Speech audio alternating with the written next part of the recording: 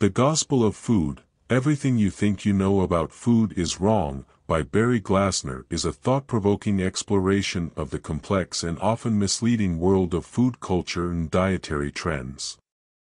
In this book, Glassner challenges widely held beliefs about food, nutrition, and health, shedding light on the influence of media, advertising, and societal norms in shaping our eating habits.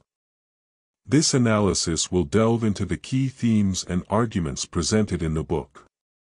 Glassner's central premise revolves around the idea that many of our commonly accepted beliefs about food are founded on myths, misconceptions, and deliberate misinformation.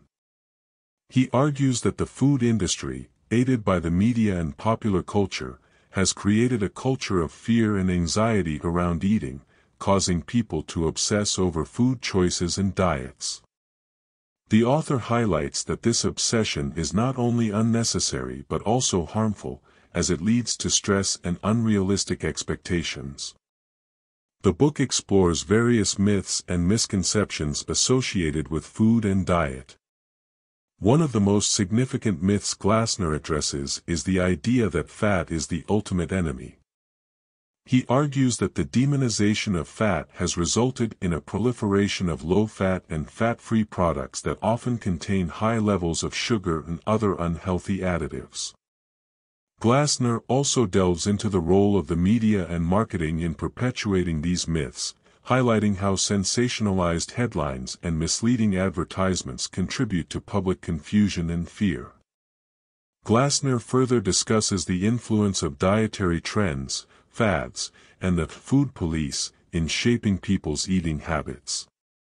He points out that society has a propensity to follow the latest dieting craze, be it the low-carb Atkins diet or the gluten-free movement, without critically evaluating their effectiveness or necessity.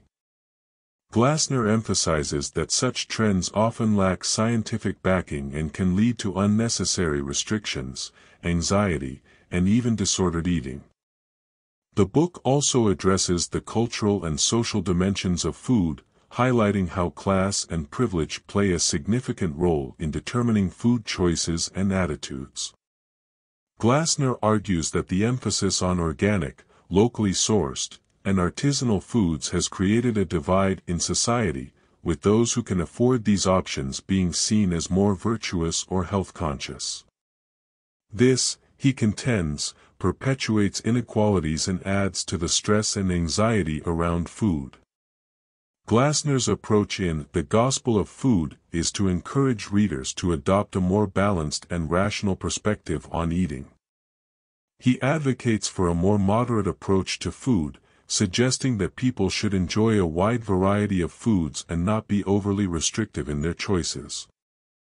He also stresses the importance of critical thinking and skepticism when evaluating food-related information and trends, as well as the need to question the vested interests of the food industry. One of the book's strengths is its use of real-life examples and anecdotes to illustrate its points.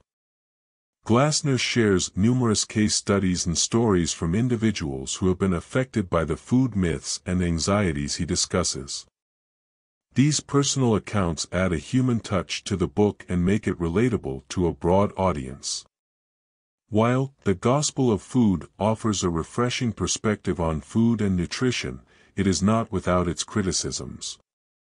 Some may argue that Glassner downplays the significance of certain dietary guidelines that have a strong scientific basis, such as the importance of consuming fruits and vegetables, or the risks associated with excessive sugar consumption. Critics might also contend that his emphasis on moderation may be interpreted as an excuse for unhealthy eating habits. In conclusion, The Gospel of Food, Everything You Think You Know About Food Is Wrong, by Barry Glassner provides an insightful and critical examination of the myths and misconceptions surrounding food and nutrition. Glassner encourages readers to adopt a more rational and balanced approach to eating, free from the anxieties and obsessions perpetuated by the food industry and media. The book is a valuable resource for those looking to navigate the complex and often contradictory world of food culture and dietary trends, urging individuals to think critically and make informed choices about what they eat.